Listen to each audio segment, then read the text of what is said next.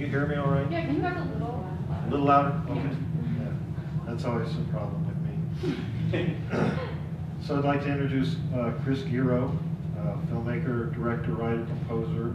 His film in the festival is The Sound of Us, which, marketing here, plays right after this panel at 4 o'clock. So make sure you go over and see that. He had a film at Breck I think it's 2016, called Nathan East for the Record, which was an awesome film. And won Best Documentary for Music, and I think it's won several awards along the way, the festival circuit. It just so happens that I have this lined up like you guys sat down. That's awesome. Entirely coordinated, yes. Yeah, you saw my notes. And next is Alexander Jeffrey. He is a filmmaker, writer, director of the film Molto, which is playing at 7 o'clock tonight, so make sure you catch that also. He and Chris both had films in the 2016 film festival, and they both won awards. So, well, no, I was there. Yeah. Oh, yeah. And then next is Ben Hess. He is has two music videos in the festival, Irene and I've Been Waiting. And he's had some success in the festival circuit with a short film called Maggie. And now he has a film out called Symptoms May Include Shortness of Breath. It's a mouthful. Yeah, really. I regretted that title as soon as I put it on paper. And then Stimson Snead is also a music videographer, and he has a film in the festival, The Golden Man, and he's had success over the years with a film called Spirit, a Martian Story, a short film. So again, welcome. So I want this to be a conversation between us on the panel and you guys also. Just jump in if you have something to add to the topic. The topic is strumming the heartstrings, how music has inspired us. So I'll start off with a question, and I believe you guys, I prepped you a little bit. We studied for the test. Did you? Good.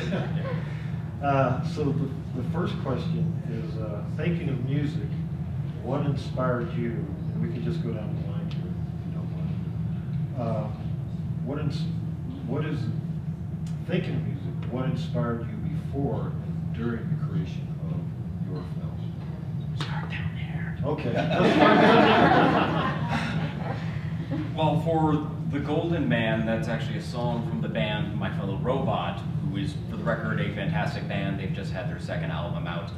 And it was fairly easy to pick my point of inspiration, as it was going to be this specific song from the band. So I got very, very lucky in that it's a very good song. And it's my type of song and the kind of thing I would honestly groove on regardless of whether or not I was making a video for them. So in the case of that film, it was very easy to decide what was going to inspire me. It was that. And just I guess to continue on that thought a little bit, especially with music videos, you know, a lot of times they come into being because an artist will seek out a filmmaker to make a music video. And sometimes they already have a song picked out that they want to do, and other times they'll, you know, the question will be, well, what song do you think we should do? I love it when they ask what song I think they should do, because then I get to get my input a little bit into what the end product is going to eventually be based on the song. One of the things I always look for in choosing a song, if that's the case, is there has to be some emotional component to it. There's the best films, the best music videos have that, hopefully, a moment or more than one moment of connection with whatever the audience is on some emotional level. So that's one of the biggest things I look for. Yeah, so with Molto, I think I was telling you a little earlier, Steve, that the film is about a singer-songwriter and a poet who meet in Taormina, but it was also written with two very specific people in mind. That was Andrea Van Kampen, who's the singer-songwriter in it, and then Paul, who's sitting right there. And he wrote all the original poetry for the film in addition to being the lead actor. So with Andrea's music, she was actually writing the original songs for the film as we were writing the script. And the very first song that she sent me was an old Stephen Foster song, her cover of it called Hard Times Come Again No More. And so that was the first song that was incorporated into the script.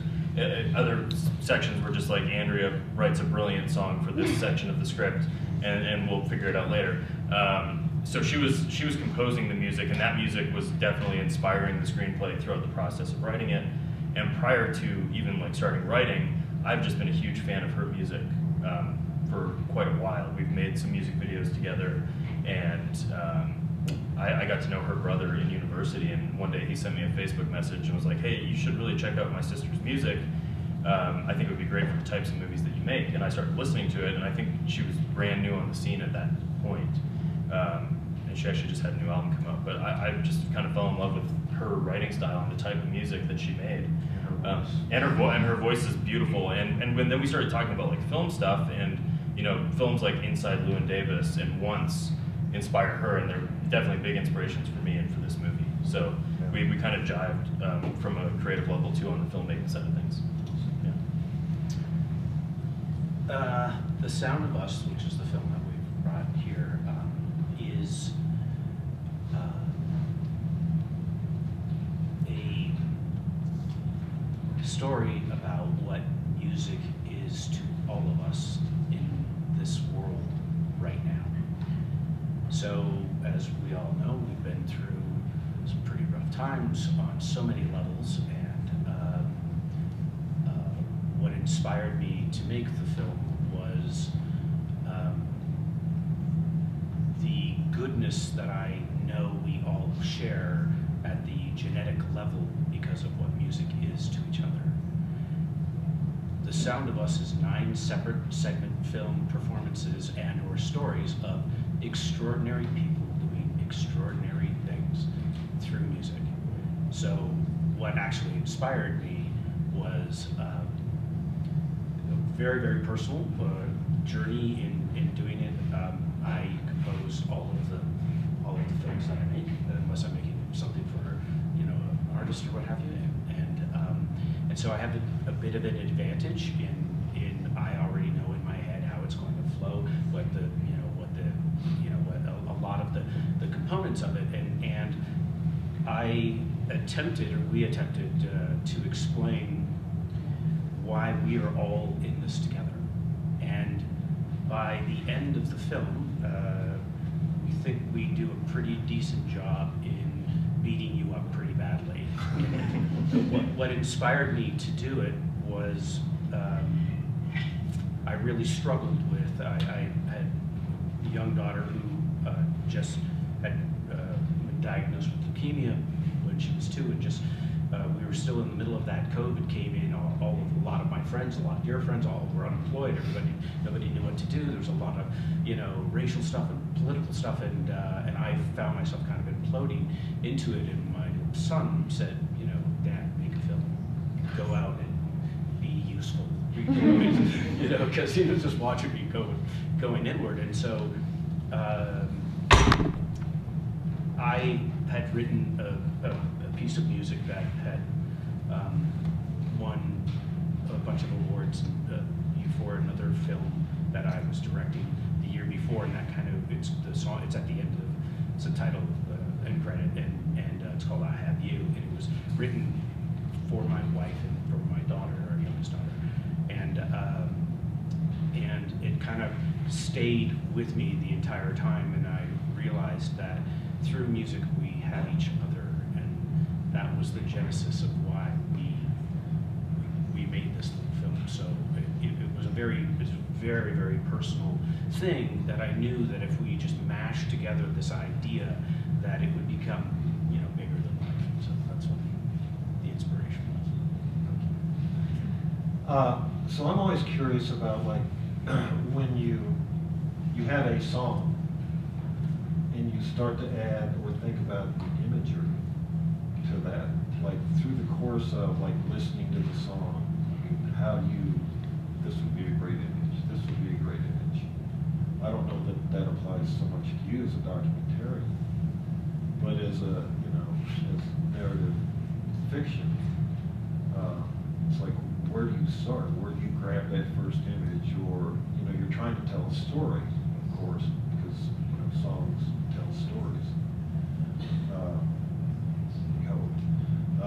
And so where do you grab that image? Working with the songwriter, or do they say, you're the filmmaker, you know, that's your lane? So that's just a general question, anybody that wants to. Oh, I went first last time. I can speak to that a little bit with the music video Irene that played yesterday. It's a singer-songwriter, folk Americana, singer-songwriter out of Nashville and Nebraska. And the song is very, very clearly about domestic violence. And it also talks a lot about how the songwriter, the singer is a character in the story as well, and how her and the title character, Irene, were childhood friends.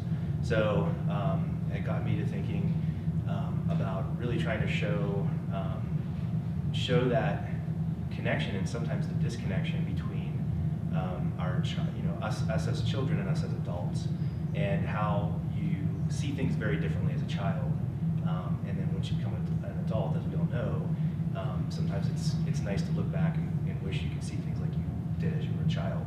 And that's kind of the imagery that I was trying to get across in the video. I was actually able to employ my 4-year-old daughter to play the little girl in the video. She didn't have much of a choice, but yeah, it ended up being pretty powerful to the point where we won't even let her watch it, because it essentially shows her, you know, in juxtaposition with a domestic violence victim who's going through this, you know, pretty tragic experience. So I think we were able to show what we were going for pretty well, but that's where that imagery came forth, and I was really trying to show, you know, how you look at things as a child versus how you see things as an adult. Thank you. One of the great things about music videos and any project really where the music is the starting point and not something that's going to be added as you go, is music is mood. And that is the first thing you can get from a song, and that's the first thing, without even listening to what the lyrics are, you can get an emotional beat off of it and where you're going with that. In the case of Golden Man, it is this sweeping electronica, orchestral, this very, very gentle piece, music-wise, that is all warm feels, so polar opposite if you're a music and then the lyrics ended up backing up that mood as well. So it was not something that was even in juxtaposition to that. So having that starting point lets you get creative and do things that inspire you. So for me, one of the things I've been on a big kick for a while is rural decay, and finding abandoned places, broken things, and photographing them as though they were pretty, treating them as things that I really like. And so the pitch I made to the band, because it's such a positive song, is let's set this in the post-apocalypse. Let's take it to the worst extreme we can think of and have it be very happy. It's a 1950s nuclear family, pun very much intended, just being a very happy family when all is said and done. The entire plot is just a little boy is being a poop, ruins his sister's toy, and has to make up for it. And I like that with music videos, you can do that kind of weird stuff as long as you're really following what the mood is telling you to do. Yeah, it's tough because with ours, like the music was always supposed to be diegetic to some degree and incorporated into the storytelling, like Once and Inside Llewyn Davis. So I don't know that the music necessarily inspired any specific visual sequences, but I will say that because we were writing the music alongside the script and able to listen to it on the flight over to Taormina and on the location scout, it definitely inspired ideas. I mean, we shot this very documentary style, and so one of the things that we did was while we were there shooting, every night I would get back to my room and I would throw together just shots from the day and set it to Andrea's music. And and those kind of sequences set to her music were kind of the key to us that this is kind of working, kind of keying off what you're saying. It's setting the mood, it's setting the tone for the story. And so that was an early clue for us that like we felt like we were getting what we intended on the page, that her music and the visuals were jiving in a way that made sense. But you know, I mean, we were also discovering stuff when we got there, stuff that we had, you know, hadn't seen on the location scout and hadn't thought of in the scripting process. So it was definitely a give and take organic process.